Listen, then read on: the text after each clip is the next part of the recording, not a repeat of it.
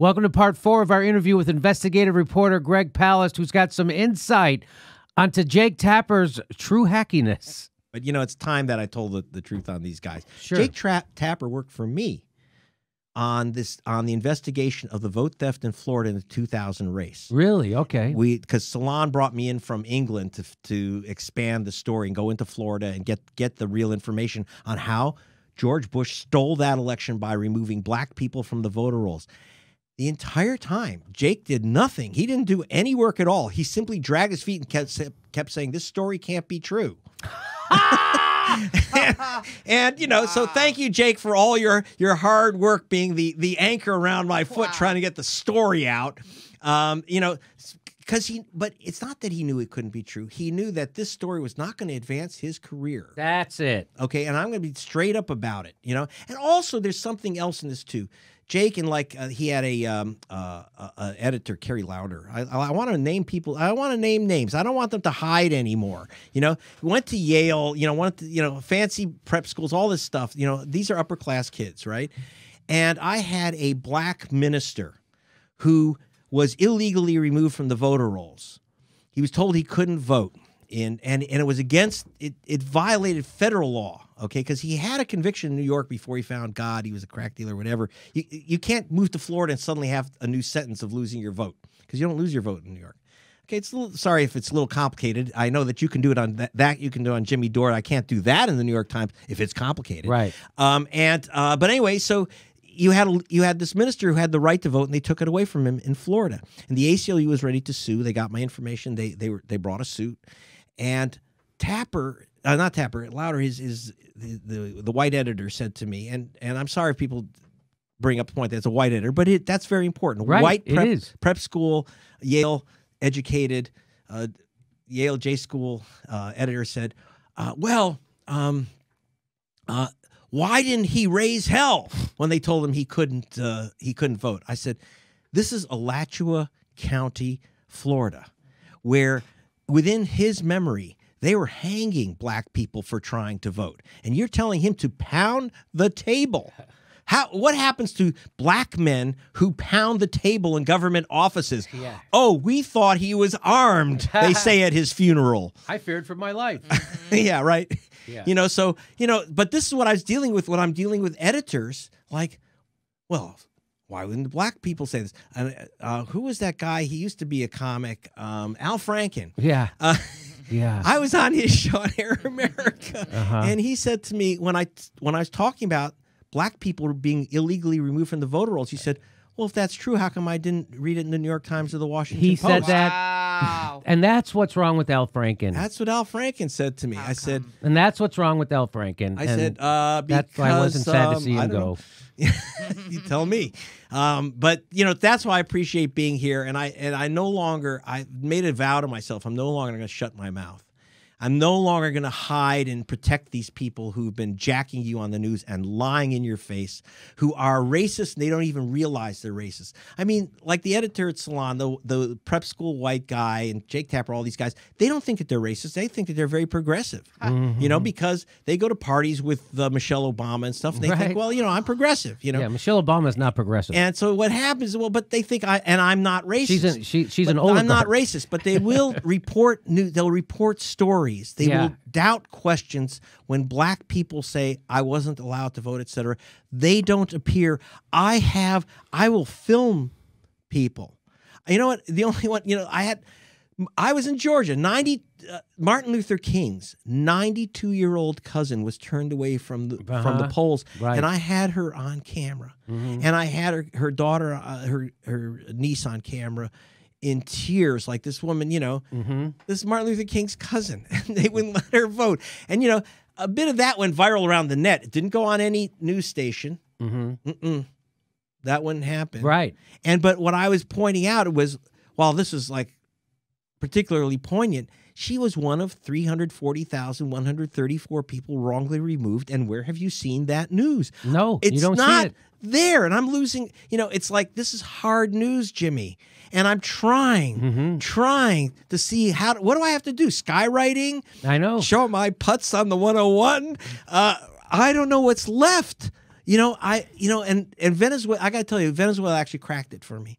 I just said, this is no longer will I try to play along to see if I can break into the U.S. media and be, and get a nice job in the U.S. media, work my way in. Like I say, New York Times called me and other, some of the mainstream people are now saying, well, maybe, even though the Washington Post did cover me once when they said respected investigative reporter Greg Palast, and I quote that, respected investigative reporter Greg Palast has lent his name to conspiracy theories that Bernie Sanders won the California primary. And I called up the little shit who wrote that story. They're all pretty shitty over there. And I said, and he was nervous because he'd read my books in J school. I think was it Dave Weigel? And yeah. Dave Weigel is a fucking shit. Okay, I would say Ron confronted him at a rally for Bernie Sanders. He almost shit his pants. And the guy's the biggest he was very fucking nervous. coward. He said, "Oh, I'm sorry." He's very nervous. He's a coward. He's a coward. So he said, "Oh, I'm so sorry. I'm so sorry." And I said, when does arithmetic become a conspiracy theory? Here's the numbers. Yeah, he did that to us. He tried to smear us as conspiracy conspiracy theory. Yeah, that's his tool. What a piece of shit that guy is. I'm called a conspiracy theorist. I'm What a conspiracy theorist, so Dave it gets a Weigel big is. laugh from the conspirators. And that's how it really works. And so I said, arithmetic's on it. I said, also, by the way, you violated a basic rule of journalism. Here's my cell phone. Here's my direct emails. My he never called us and either. I said, if you want to write a story about he never called me. He never called me. Call me up and talk He's to me. got my fucking number. He wrote another story attacking me after apologizing for the first one. Of course, because without calling me up. Dave Weigel is ordered to write those stories. Exactly. You understand that, right? Yeah, he's not an independent him. thinker. That's why he writes those. Why do you think he's gainfully employed by the Washington Post to cover people like us? Because he's a fucking mouthpiece, Greg. That's why I don't go after the little glove puppets. I go after the fists in the glove. Yeah. And that's what my work is about, is uncovering those assholes. So you would say those vicious Dave Weigel is a glove puppet. Yeah, I mean, we don't spend much time on him. What here I'm concerned with either. is whose fingers are in him. Right. Who's controlling him? Yeah. Because he's being controlled. And it's obvious to see that he writes bullshit like that. It's such bullshit. He did the same thing to us, didn't call us. He wrote a bull fucking smear piece. CNN did the same thing to us. That they're afraid of fucking independent media that actually tells the truth about shit they won't tell the truth about. Like the fucking voter scam with Bernie Sanders. Yeah. I mean, and suddenly I'm taking numbers from the Secretary of State's office and I'm showing you the arithmetic, and I'm putting up on a screen the numbers. I had to do it at a rally. I can't even get it into a paper, right? So then all I get is this. And by the way, Weigel wasn't there. He pretended. He covered my statement without actually being there. Of course. He fucking made it up. Of course he did. He makes up lots of shit. But again, I don't care about him. He's just a factotum. I don't care. He's not Washington Post. These are nothings, because what they are, they're not reporters. They're repeaters. He's a repeater. And that's the problem. It's a smearer, by the way. If the establishment doesn't want you, he'll smear them for you, and he's ordered to do so.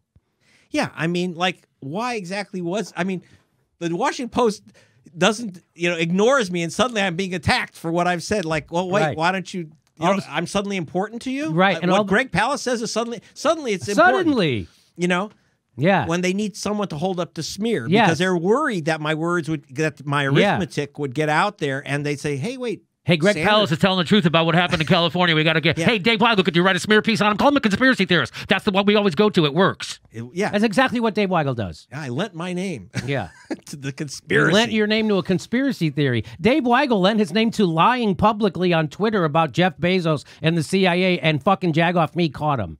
That's what you lent your name to, and he has no integrity. The only reason why he still has a job and people is because they're all full of shit. Journalism sucks in America. For 2 years, they've been pushing a fucking Russiagate conspiracy theory at the top of their lungs while calling people who are telling the truth about the election Greg Palast a conspiracy theorist. That's what the Washington Times does. That's what the New York Times does. That's what CNN and MSNBC does, and that's why I have a fucking job. They had, in Michigan, they had... Supposedly Trump won by 10,700 votes. 75,000 ballots were not read in Detroit. Okay? In fact, 75,355 votes. I know the arithmetic. And they said, well, we don't know, because the machines couldn't read those ballots because the machines broke down. 87 machines broke down. So what happened, Jimmy, is that 87 machines broke down in Detroit. By the way, Detroit, Wayne County, told the Republican governor, we need money for new machines. The machines aren't going to work. The machines are going to break down. Oh, what a terrible thing that the machines will break down in Detroit. They don't reach 75,000 votes. Whose votes were they? Were they Donald Trump's in Detroit? That is the problem. So like I say, you have this, and so it's Jim Crow in Michigan, not just in Caracas. This is the big problem, and that was not covered anywhere. Instead, it's the Russians. And I got to tell you, I was in Michigan, and I don't think met all these auto workers in Michigan and Ohio. They voted for Bernie Sanders in the primary. They voted for Donald Trump in the general election, and I don't think it's because they saw a Facebook ad from Russia. What they said is, we're getting screwed out of our jobs. And I agree that Donald Trump lied to them and bullshitted them, but it was not wasn't the Russians that told Hillary Clinton, don't campaign in Wisconsin. And when you're in Michigan and when you're in Detroit, make sure that you promote NAFTA. Great. Okay, the Russians must have told her to do that, because that's the only way that's the only way that I could conceive that Russia fixed the election. Right. And it wasn't Russia that didn't count those 75,000 black ballots. It was the Republican-controlled governor who made sure that those ballots wouldn't be counted. And by the way, when Hillary Clinton had sent her lawyers into the courtroom in Lansing, Michigan, and if you remember, it was Jill Stein who had paid for. She said, okay, it wasn't a recount. People have that wrong. She wasn't talking about a recount. What she was saying is, take those 75,000 uncounted ballots the machines couldn't read and use a better machine called the human eyeball to read them, and then Hillary will have won the presidency, or would have won Michigan's electoral votes. Trump sent in lawyers who said, Jill Stein has no right to have these votes. She didn't have standing. She didn't have standing. So the judge asked Hillary Clinton's lawyers, who were sitting in the courtroom, and say, well, what do you want to do? Because Hillary Clinton has standing. What does Secretary Clinton want? And they said, we are only here to observe. And so they let those black votes get uncounted. And so why do you think that is, Greg? Why wouldn't it's obviously in Hillary Clinton's interest to want to have those votes counted? Why wouldn't she want them counted? Hillary Clinton and Bill Clinton have publicly stated that their current net worth is $250 million. Billion. Question answered. Okay. We're announcing our dates for 2019. We're going to Ventura Comedy Club, March 31st, Tempe, Arizona, Austin, Texas, Portland, Chicago, and lots more. Go to jimmydorecomedy.com for a list of all our dates and live shows. And please become a patron. We give you hours of bonus material. And please make sure you're subscribed. Even if you think you're subscribed, they unsubscribe people every day, and you might be one of them. Check to make sure you're subscribed, and then you have to click the bell twice so they send you a notification when we drop a video. Thanks for your support.